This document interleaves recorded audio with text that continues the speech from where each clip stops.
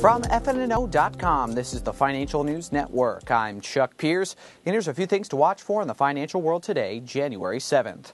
Bank of America reaching a $10.3 billion deal with Fannie Mae over the sale of questionable home loans that contributed to the 2008 housing crisis.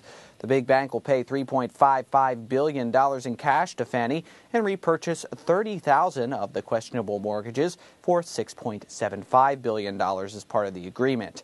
Through this move, Bank of America is hoping to distance itself from bad home loans it sold to companies like Fannie Mae to gain more investor confidence.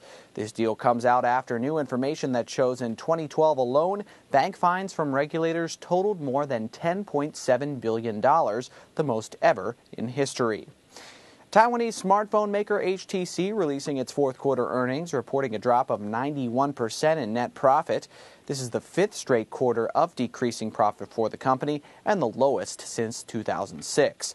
By the numbers, revenue was down 41% to 60 billion new Taiwan dollars, and profit was down to just 1 billion new Taiwan dollars, or 34 million US.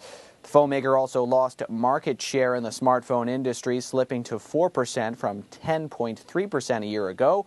That is compared to Samsung's 31.3% and Apple's 15%. HTC started out down on the Taiwan Stock Exchange, but is currently up fractionally. Finally, the rumor mill is open for the fate of Hostess's Wonder Bread brand. The Wall Street Journal reporting Grupo Bimbo, the world's largest bread maker, may be close to acquiring part of the Hostess business.